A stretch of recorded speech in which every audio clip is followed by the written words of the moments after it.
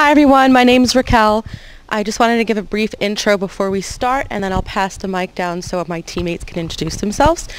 This is our web app, and I just wanted to say it doesn't look like much yet, but what we have accomplished with it, we are happy. That was an accomplishment to get this far. We struggled with the JavaScript a little bit in the jQuery, but just wanted to let you know that before we start. And I'm going to pass it so we can talk about the concept.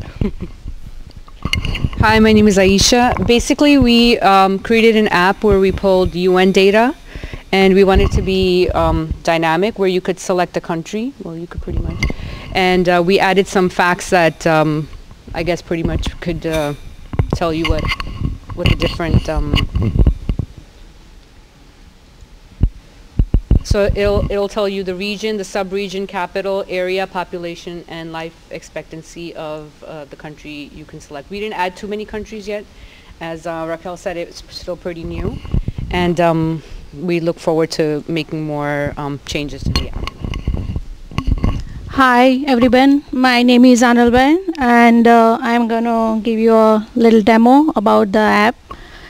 So basically, this is a drop-down menu. We can choose any country from here, let's say Australia, and we can choose any fact about that country. And if we click submit, it gives the map of Australia, and the region is Oceania. I can add some more facts in this, like capital, and hit submit. It gives capital, and I can keep adding more and more facts about it. It also gives the map of the country or some other related image of that country. If I want to choose some other country, it gives the, hold on, I need to refresh the thing. So basically, if I hit Germany, it gives me fact about Germany. And our layout is mobile responsive. We can make it small, and it changes the image, and goes further down, changes image again. For our coding, we have used HTML. In HTML, we have used some Bootstrap, add some images, and for CSS, we have gave some styling about the to make it look more colorful. Our JavaScript code is we have used 3 APIs. One is API for REST countries, one is API for Giphy, and third one is UN data API. So basically, on the submit click button, it starts the function, and I have put all the these are the variables where it gives the value of that selected button, and puts it in that variable and gives the value whatever you select. And we have give the Ajax command, and same with the Giphy here. And she has worked on the UN data, which is she's going to talk about it. Hi again. So for the UN data, that one was a little tricky to pull from. It usually gives you a lot of lag. So if you see here, we set up, I used the get JSON instead of the Ajax, and they're both similar, pretty much interchangeable, but I found this one was easier for me to work with. And what I did here is, let's make this a little bigger.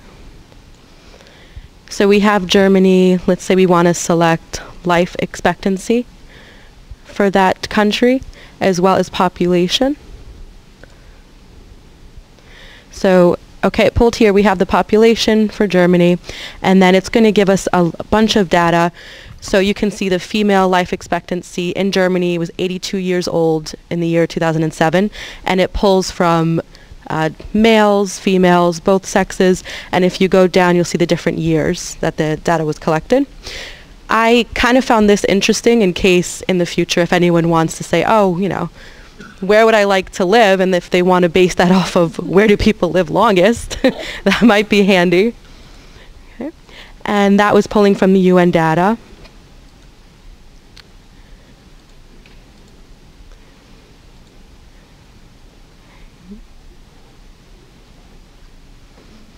And the select boxes, you want to talk about that? Sure. I've created a little code about select button. So whenever you click the add button, it adds up new options here. And in future, if you want to add more facts, you can add more facts in this one. You can add more countries in this one. And yeah, it's pretty much it.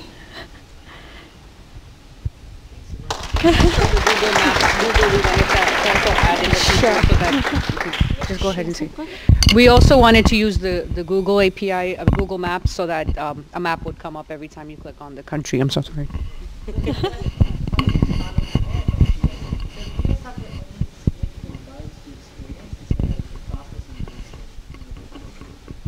Sure. This select button. It's okay. Where is the subline? There. This section just took my whole day, I guess. Somehow it was adding more and more lines instead of one line. It was difficult to get multiple result, like multiple selected result, because in API it used to give as a one big word instead of separate words. So that took a while to figure out, and I think UN data took quite a long time to get fixed, right? You want to talk about UN data? Yeah, for me, I worked on the UN data. That one I had trouble with the other two that she worked on, the GIFI and the rest countries. So that one, she kind of nailed that. I was struggling with this one, but I did better at this one. So for this, I had to create in the get.json two different variables, one to select the country and one to select the actual fact or metric that we were going to look up. So in this case, life expectancy at birth was one field, and then we also had to create a variable for the country. The hardest part for me was setting the add button dynamically, which she was able to figure out. So for this, when you click on it, it adds multiple lines. I was able to add the lines, but when you select, it didn't actually load for me. I struggled with that. And I think you had, some struggling with the CSS. We were trying to do modals. That one. You want to talk about that? No. No. She has nightmares now. Any other questions, comments, thoughts?